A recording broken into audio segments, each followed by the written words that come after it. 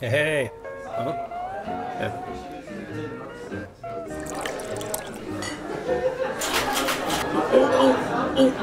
Hey. What? Huh? Come on! What is that? What?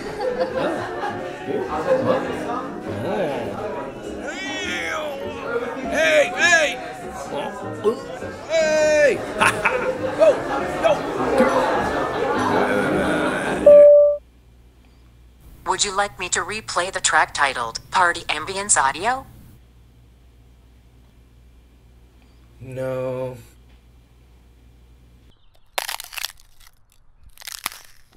Welcome to Pull My Focus, Adventures in the World of Filmmaking, where we give you the tips, tricks, and guides you need to make great video. Today, we are going to show you how to up your game when you're making a DIY or tutorial video with some tips from post. I'm going to use the example of making a simple cocktail to demonstrate so we can go from basic and build up to a video that's more complex and interesting. It's a variation on the cocktail, the Blue Hawaii from the Mai Tai Exotic Cocktail Guide.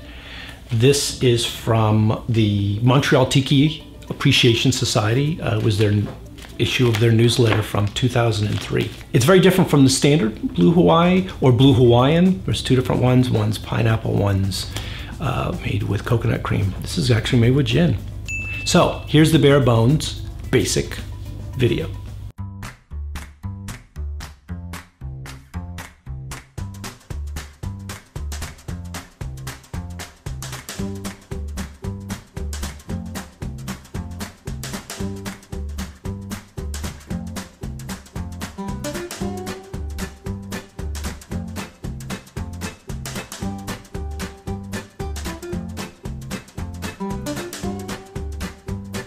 So that was very simple and more of what we would call a lifestyle piece. It's not meant to educate, it's more meant to show pretty images to get the taste buds flowing. It would work perfect on the landing page with the actual recipe, and think of it more of like a video version of the final product image. You know, you just want to drink that cocktail. The video would also work great on social media to drive traffic to that landing page. Now let's up the ante a little bit. Let's add some narration to make it a true tutorial and a video that could stand on its own, and also make it a little bit more personal. Add 1.5 ounces of dry gin, 1/4 ounce of blue curacao, 1/4 ounce of amaretto. Now it's more of a tutorial, right? But something's missing.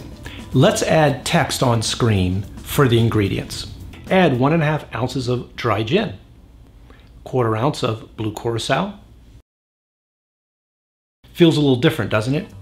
It's a tutorial, so we want to guide the viewer through the process as we're showing them. And text on screen helps tie in what the narrator is saying to what you're showing them visually. Now let's choose a font that fits the style of this video and this cocktail. Add 1.5 ounces of dry gin. Wrong era. Add 1.5 ounces of dry gin. Too regal.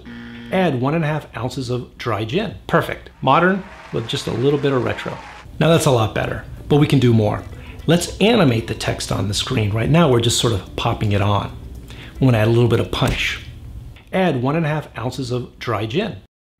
But we don't want it to be distracting. See, that's a little bit too much. It's drawing attention to itself and stealing focus from the real star here, which is the process of making this cocktail. Add 1.5 ounces of dry gin. That's better. Something else is missing though. Sound.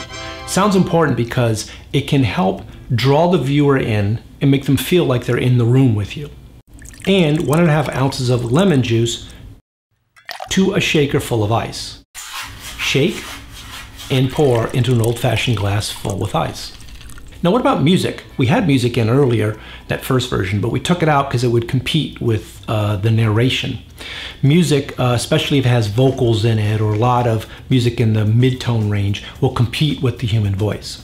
But we can add what we call bed music, which is very low and you just kind of feel it in the background. It doesn't compete with the midtones of the human voice. and 1.5 ounces of lemon juice to a shaker full of ice.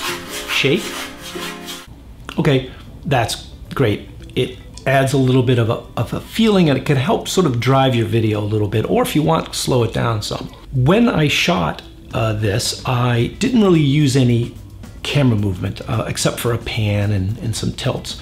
You can add movement in post digitally. So here's an example of a little digital push in and a little digital push out. Okay, now let's see the whole thing now. To make this variation on the Blue Hawaii, add 1.5 ounces of dry gin, 1/4 ounce of blue curacao, 1/4 ounce of amaretto, and 1.5 ounces of lemon juice to a shaker full of ice. Shake and pour into an old-fashioned glass full with ice. Add your garnish of choice. Enjoy. Okay, so that's come quite a ways from that very first basic video that we edited. But realize there isn't any one right way to do it. It's just what's going to work for the DIY tutorial video that you want to make and the style that you want to make. All of these touches were added in post, but keep in mind that for some of them you need to be mindful of what you want to do in post when you're shooting. For example, having the hero product offset so that you can have text on one side, and of course making sure you get enough and the right insert shots to be able to do what you want to do with it. Thanks for watching. Hope you liked it. Don't forget to check out pullmyfocus.tv for the article version with a little more info. I want to give a shout out to our guest editor, Tiffany, who was helping out while Spuds was on some super secret shoot that he won't tell me about.